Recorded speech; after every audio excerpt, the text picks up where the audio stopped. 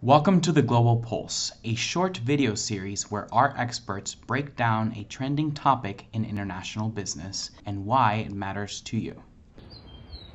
In the various analysis of the economic implications of COVID-19, one of the most frequently repeated claims has been that this dreadful pandemic has ushered in an end to the century-long era of globalization. In my view, this perspective is utterly wrong.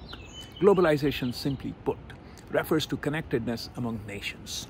It is a multidimensional construct. Even in the economic domain, it refers to flows of physical goods, movement of services, movement of capital, sharing of ideas, sharing of engineering blueprints, or simple collaboration among scientists.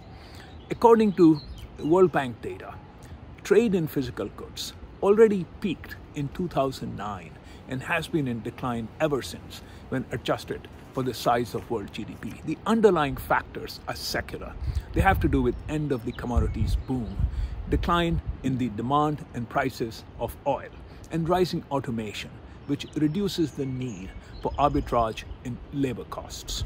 So therefore, the old era of globalization, which dominated economic thinking for 100 years, which is trade in physical goods, that's already yesterday's story. The new story is the rise of digital globalization. According to McKinsey's analysis, cross-border flows of data have been growing at 50% per year for the last 15 years. More importantly, they now contribute more to global GDP than actually trade in physical goods. So we should not bemoan the end of the old globalization. We should celebrate the rise of the new digital globalization. This new digital globalization is playing out in 5 different ways. Number 1, simply communication among people dispersed across nations. Number 2, collaboration among scientists spread in various universities and labs around the world.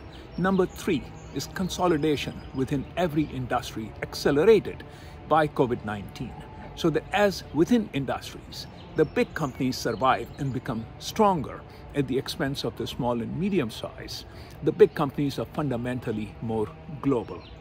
Number 4, data is the new oil. So the old era of globalization was defined, dominated by companies such as ExxonMobil in energy, oil, gas. The new era of globalization is dominated by companies such as Apple, Amazon, Facebook, Google, Netflix, and the like. So that's number 4. And number 5 is that companies such as Tesla that are global, multinational, but that produce locally or regionally what they sell locally or regionally.